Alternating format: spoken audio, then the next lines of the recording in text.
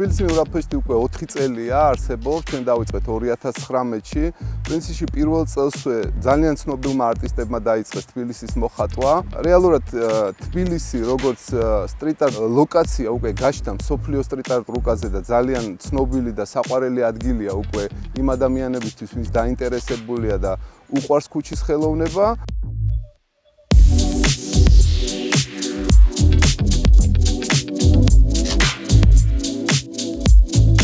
ძალიან დიდ მნიშვნელობას ვანიჭებთ იმასაც და გვიხარია, რომ თბილისი როგორც ქალაქი ხდება საერთაშორისო სცენა და არა რაღაც ლოკალური აქტივობა და ზოგადად აი ესეთი ცნობილი არტისტები ირჩევენ თბილისს მათი მესიჯების თუ მათი ნამუშევრების გასაჟღერებლად. მნიშვნელოვანია, როდესაც სოფლიოში აღიარებულ მხატვრებს ჩამოაქვთ თავიანთი გამოცდილება, უზიარებენ თავიანთ ქართველ კოლეგებს, მათ უწევთ ურთიერთობა. და ეს აისახება, რა თქმა უნდა, ქართულ სტრიტ არტ სცენაზეც.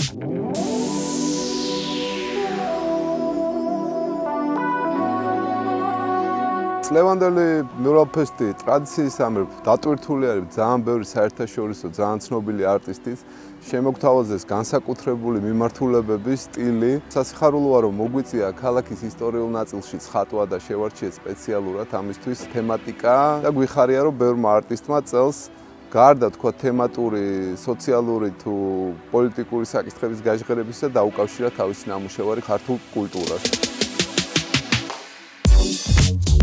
Tbilisi MURAL Fest It ძალიან მნიშვნელოვანია ქართული მხატვრებისთვის, იმიტომ რომ გავიცანით უამრავი მსოფლიო დონის წამყვანი არტისტი, გავცვალეთ ასე ვთქვათ ის გამოცდილება თუ ისინი როგორ ხატავენ. რაც შეეხება თვითონ ნამუშევარს, ეს არის დავით მაჭავარიანის შექმნილი ესკიზი გრაფიკული სახით. წელს ქართული თემატიკებითაც დაიტვირთა Tbilisi MURAL Fest It.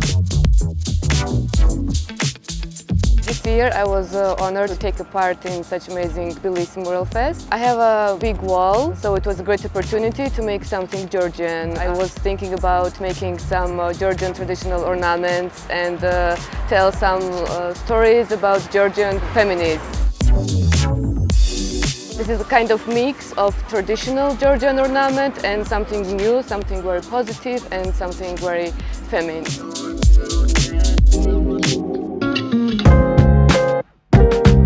What is happening here is very good.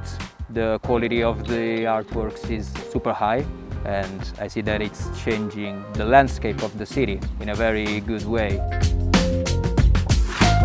I just hope that the people that are gonna look at it will just stop for one moment and not think only that it's a beautiful painting, but that it has a meaning and that they can somehow try to give their own interpretation of the piece and maybe discuss about it. And I think it's going to be like a mirror, and I hope some people will look at it as they're watching their reflections. I know this festival for many years because the lineup of the artists is amazing. I already discovered at the time the city of Tbilisi because I'm working usually on the architecture of the city. So making a research about Tbilisi and this architecture, I just discovered that it was an amazing city. The beginning for me was to create the project. I was really confused because too much inspiration came from Tbilisi. So in this wall I created a story. It's the story of Medea that comes from the mythology.